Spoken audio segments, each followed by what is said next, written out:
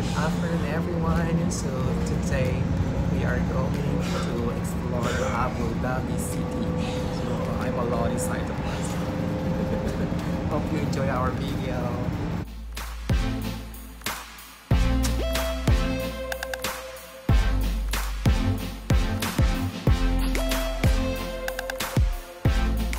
So makikita ba nyo ngayon yung pinakamagandang view ng Abu Dhabi?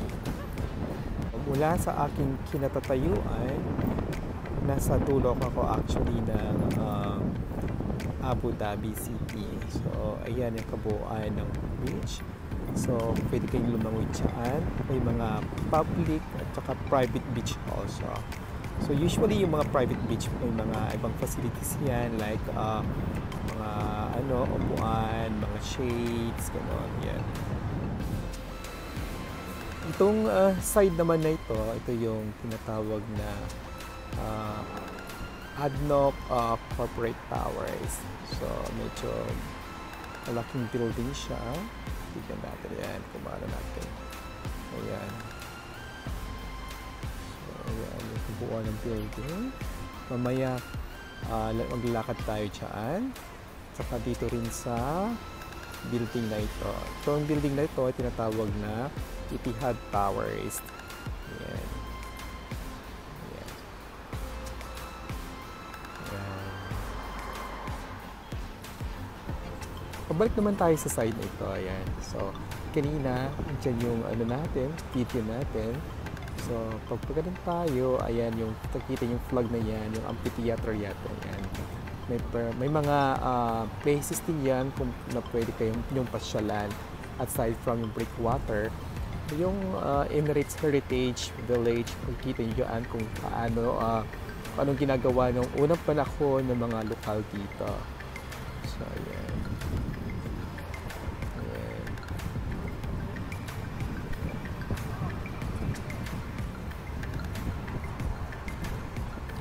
Ayan. Kung may London Eye, dito mayroon ding Marina Eye na tinatawag. Nasubukan ko na sumakay dyan once. Ang entrance fee is 50 dirhams.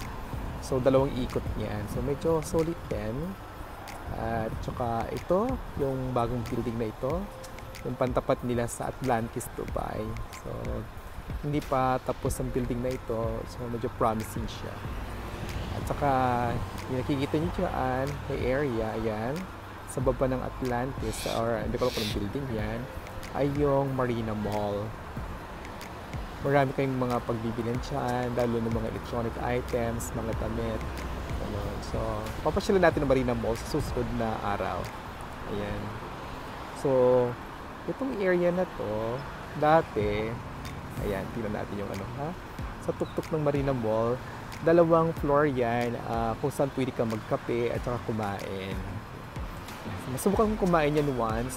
It's actually a revolving restaurant na tawag nila.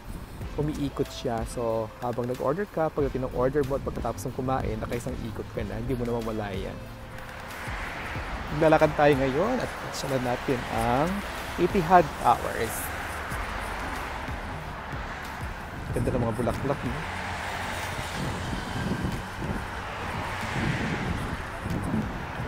Pag tinatamad ka ng maglakad, download mo lang yung apps ng scooter na to. Tapos, scan mo yung QR code. May libreng 16 minutes free. Tapos, the rest payable na siya. Ayan. So, lahat ng mga yan naka-monitor. Pag tapos na yung oras mo, so, kusang namamatay yan.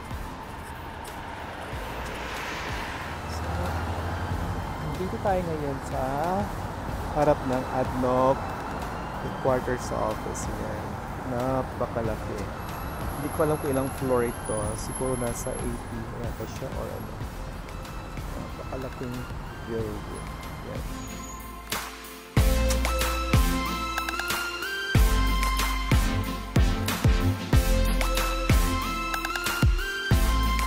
So, dito na tayo ngayon sa Etihad Towers. Yan. Yan siya. So, kung mapapansin nyo, kaya siguro siya itinawag na Etihad dahil combination siya ng malalaking building. At saka dyan, meron siyang hotels. At the same time, meron din siyang shopping mall. So usually yung mga shopping malls dito, nakalagyan yung mga high-end shopping malls. So sa tapat naman ng Etihad Towers, sa likod na nandiyan yung mga ibang hotels. Tsaka yung dito tayo sa tapat ng Etihad Towers. Yan. Yan.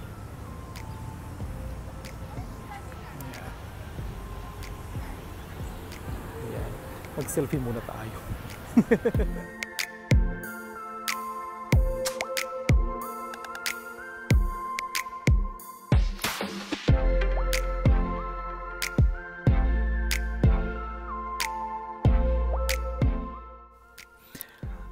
Sa tapat naman ng Etihad Towers, nakikita yung pinakamalaking gate na yan. So, ayan yung gate ng Emirates Palace Hotel.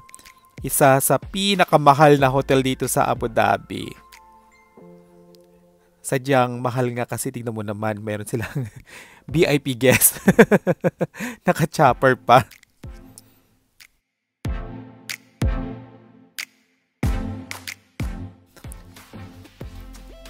Ito yung kabuuan ng Emirates Palace Hotel. Sa mga kababayan natin na gustong bumisita sa loob, pwede naman siya. Basta ayusin lang po natin yung pananamit natin. Paalala lang po na bawal pong pumasok ng naka-short lang. So, magpantalo na lang po tayo. Tsaka medyo okay na damit. At sabihin nyo lang na pupunta kayo sa coffee shop. Papapasukin naman agad kayo doon. Sa susunod na vlogs natin, papasukin natin tong hotel na ito at ipapakita ko sa inyo ang loob niyan. Ang ganda, no?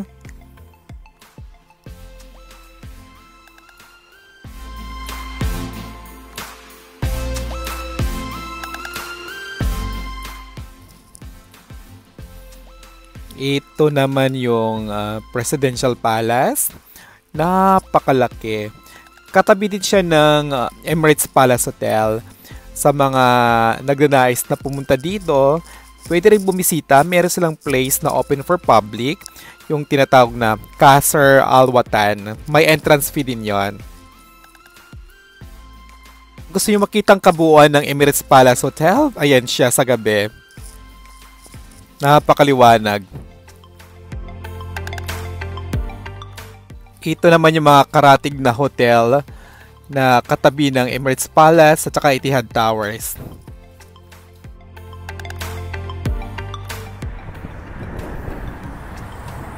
Dito pa rin tayo sa lugar kung saan kanina kinuha rin natin ko ng video. Pero ngayon dito ko sa main highway. So, sa aking kanan, sa kaliwa, ay yung Corniche Beach. So, naglalakad ako ngayon dito at makikita ninyo, pupunti ang tao naglalakad dahil ito yung area na usually visited by most tourists. Kasi sa kanan ko, ito yung hotel naman. Yan. Hotel yan. Hotel area. Tsaka ito, hotel din ito. Ito yung St. Regis Hotel. Ayan. Ngayon, pauwi na ako. At mag-abang ako ng bus dito sa bus stop. So, makikita niyo yung bus stop dito. Napakalinis. At tsaka, andyan na lahat. May aircon. Pagpasok mo, may may trash can. Ayan, papakita ko sa inyo. Saglit. Tsaka yung may area din siya for special needs. Ayan yung trash can natin. Bawal kasi magkalat sa loob eh. At saka, meron ding loading station area. So, yung area na to, place mo na yung card mo. Tapos, yung money, i-ano mo na yan. Magkikredit na agad yung card mo. Dito naman tayo sa sa information ng bus. So nakikita mo yung mga bus numbers at saka yung destination si area nila. So like yung bus number 5 papuntang Al Sahia yan. Tsaka yung number 63 papuntang Al Rim Mall. At ang maganda dito, makikita mo kung anong oras yung timing ng bus na sasakyan mo. Like yung bus number 26, darating siya in 3 minutes. So, napakaganda, no? Tsaka yung susunod na bus, pag na-miss mo yung bus mo, andyan darating siya in 11 minutes or so.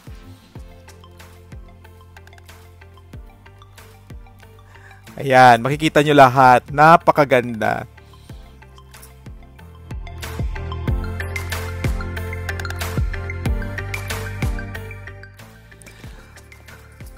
Hope na gustuhan niyo yung mga video ko. Bago ako sumakay ng bus, ito yung pinaka-last na kinuha ko. So, ito yung Abu Dhabi by night.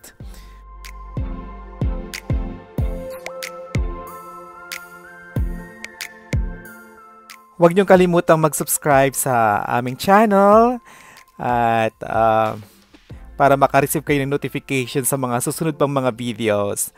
Salamat po!